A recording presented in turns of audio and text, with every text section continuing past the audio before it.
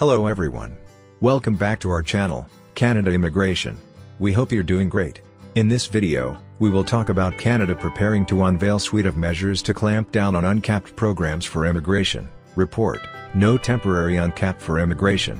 As we navigate through 2024, the landscape of immigration policies and visa regulations in Canada remains a focal point for many prospective immigrants. The Canadian government has recently announced that there will be no temporary uncap on immigration numbers this year. This decision impacts various visa categories and may influence your plans if you're considering moving to Canada. In this update, we'll delve into what this means for you, exploring the implications and providing guidance on how to best prepare for any changes. If you are interested in this topic, to get all the information, pay attention and watch the video through to the end. Please hit like and subscribe, and don't forget to push the notification bell for an upcoming video. So, without any further delay, let's jump into the video. If you any query, please contact us on Instagram and Gmail. Canada wants to reduce temporary residents to 5% of the total population over the next 3 years from 6.2% in 2023. That would be a cut of about 20% from Canada's 2.5 million temporary residents in 2023. The Canadian government is preparing to unveil a suite of measures to clamp down on temporary immigration and has no plans to follow through right now on a broad program offering status to undocumented residents, Reuters reported. The era of uncapped programs to come into this country is quickly coming to an end. This is a big shift. You can't just slam on the brakes and expect it to stop immediately, the report quoted Marc Miller, the country's immigration minister. Canada has seen a dramatic increase in the influx of new residents, especially temporary ones, as many employers struggle to fill vacancies coming out of the COVID-19 pandemic. However, immigrants are being blamed for a worsening housing situation along with an affordability crisis in the country. Critics have accused the federal government of bringing in too many people. Canadians want a system that makes sense. And they want one that still has a lot of welcoming aspects we've been proud of. But it's got to make sense, Miller said. In January, the Canadian government announced a 2-year cap on international students, an area of Canada's immigration system that got overheated and was not meant to be a backdoor entry into Canada. In March, the immigration minister announced Canada's first ever cap on temporary immigration. Canada wants to reduce temporary residents to 5% of the total population over the next 3 years from 6.2% in 2023. That would be a cut of about 20% from Canada's 2.5 million temporary residents in 2023. However, in its recent monetary policy report, the Bank of Canada expressed doubts that the government could meet its temporary residence goal, noting that non-permanent residents made up 6.8% of the country's population as of April and that the share is expected to continue rising over the near term. Canada is seeing record levels of refugee claims, more than 18,000 in June, according to the Immigration and Refugee Board, despite efforts to deter people by closing the land border to asylum seekers through a contested bilateral agreement with the United States and by implementing new visa requirements for Mexicans. Less jobs for immigrants. Meanwhile, immigrants who move to Canada eyeing a better life are grappling with the worst job crisis in a decade. The unemployment rate for recent immigrants in the last 5 years was 12.6% in June, the worst in 10 years. Indians, being the largest aspirants to get permanent residency in Canada, are likely to be the worst hit. The unemployment rate of 12.6% is 4 percentage points lower than 2023, according to Statistics Canada. In 2023, out of the 471,810 new permanent residents, Indians were 139,785, or nearly 30%. Since 2019, according to data from Immigration, Refugees and Citizenship Canada, IRCC, of the new permanent residents, 1,841,250, Indians were 514,435 in number. There were 1.4 million unemployed people in June 2024, an increase of 42,000, plus 3.1%, from the previous month, Statistics Canada revealed in a recent report.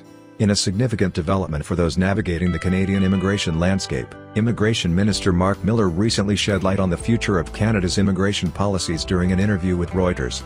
According to Miller, the era of temporary uncapped immigration programs is rapidly coming to an end.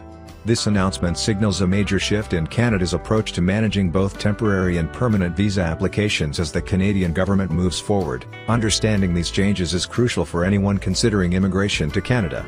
The shift, The Canadian immigration system has long been characterized by periods of rapid change and adjustment. In recent years, temporary uncapped immigration programs allowed for a more flexible approach, accommodating a higher volume of applications without stringent limits.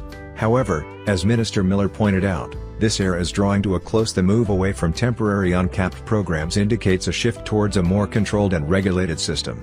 The immediate implications of this change are multifaceted for prospective immigrants. This means that visa categories, whether temporary work permits, study visas, or permanent residency applications, will now be subject to more stringent caps and regulations. The goal is to bring a sense of order and predictability to the immigration process, which has faced criticism for being overly chaotic and unpredictable. Impact on visa categories. Temporary visas. The introduction of caps on temporary visas could lead to increased competition among applicants. This change aims to manage the flow of individuals entering Canada on temporary bases, such as work permits or study visas. For those currently in the application process or planning to apply, it's essential to be aware of these new limitations and prepare accordingly. Ensuring that applications are complete, well documented, and submitted promptly will be crucial in this competitive environment. Permanent residency. The shift towards capping permanent residency applications also represents a significant change.